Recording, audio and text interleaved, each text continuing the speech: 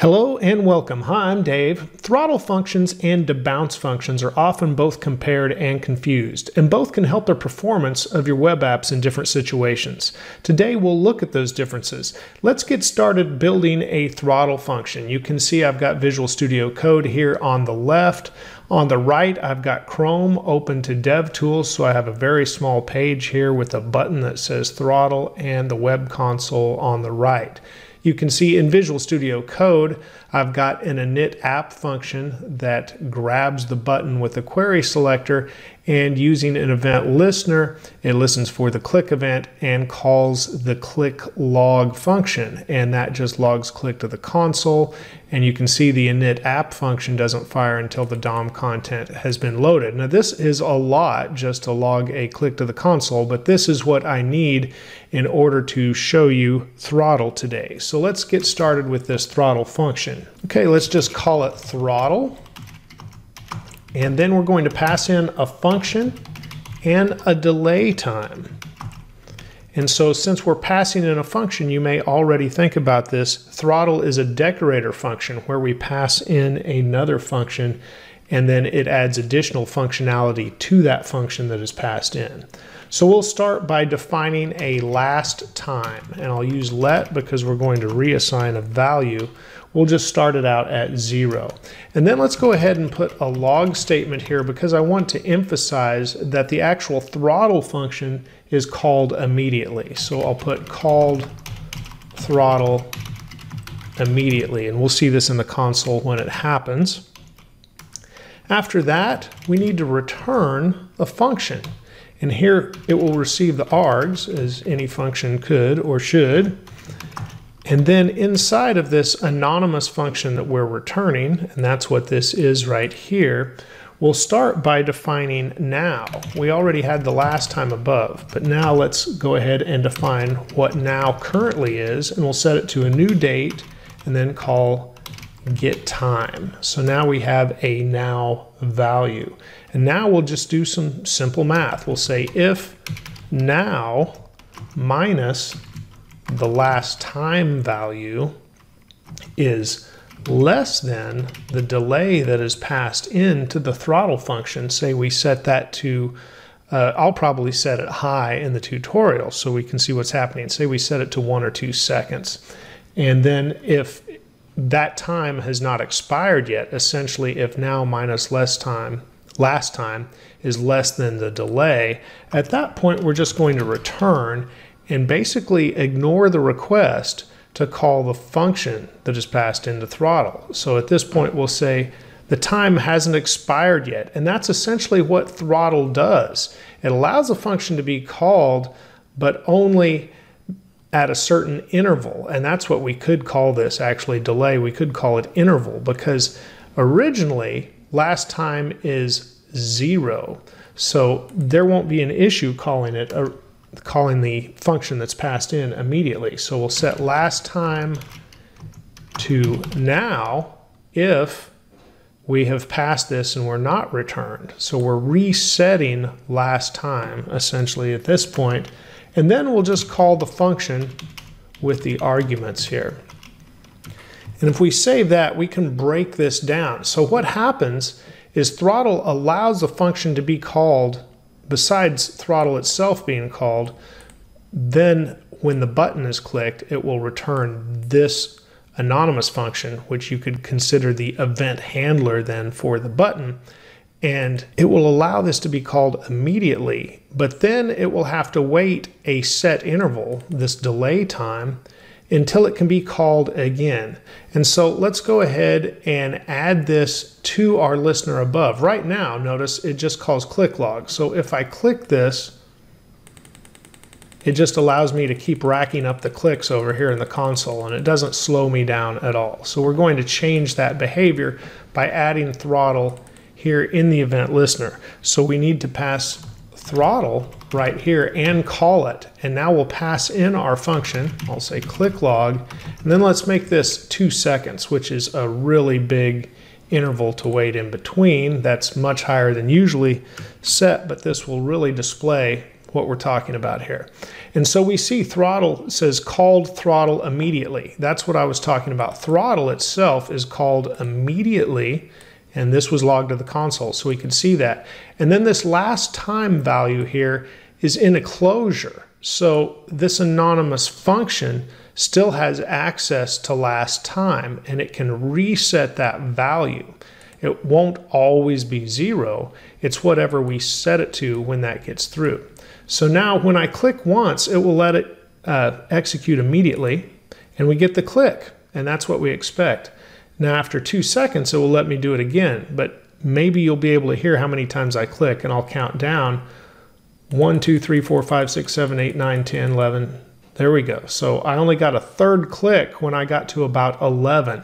So it allowed me to click 10 more times after the first click before it called the function again. And that's what throttle does. It ignores those repeated calls to the function until the interval essentially says, okay, you can call the function again. So now to demonstrate this even more so, this would be your throttle function, by the way, and of course eliminate the console log. But this would be the throttle function. Now I'm going to put in some more code to just help demonstrate that you would want to remove as well. So let's go ahead and take advantage of this closure and define an ID here, and I'll set it equal to 0 also. And then after now is defined, let's go ahead and increment the ID. So this will increment with every click, even if the function is not fired. It will increment the ID value. But now only if we allow the function to be fired will I log the click ID or the event ID. Let's call it the event ID. So now I'm going to log to the console, and I'll put event ID, and then we will log our ID value that we have set. So now we'll only see this event ID value when the function fires. So now you'll see how many times I've clicked in between, because it will increment up. It won't show you every ID. It will only show the ID when the event fires. So here we go. 1, 2, 3, 4, 5, 6, 7, 8, 9, 10, 11, 12.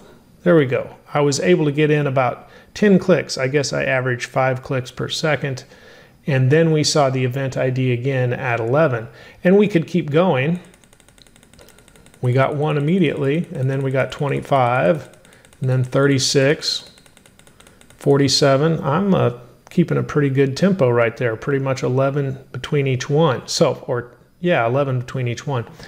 So that's how throttle works. Now, if you think about where to apply this, we'll go back and compare to debounce just a little bit. But what I always think of with throttle, and I'm clicking a button as fast as I can, which isn't that fast, but it reminds me of an old arcade game where I would be mashing the button like Space Invaders or Galaga, and you could throttle that fire button back because you'd want it to fire and you'd be smashing the button as fast as you could, but it would only fire at a set interval, and that's how you're throttling the button. Okay, in my previous tutorial on debounce, I actually showed how you could apply debounce to a input where we filtered blog results, and that would be good, like a search input, and you don't want the API call to fire until somebody stops typing. That's a good application of debounce. But for throttle, let's think about maybe how we could apply it to our web app. I said scroll, here we go, scroll log with the scroll event, and that's just a little bit different because say we're resizing or repainting the DOM, and that would be the other one actually on the window resize, where you wouldn't want it to fire all the time. That could really make your application laggy or seem like it almost locks up. What you would want to do is fire it at a set interval, and then it could resize, or on scroll it could do something else and maybe paint something else or change the browser experience in some way.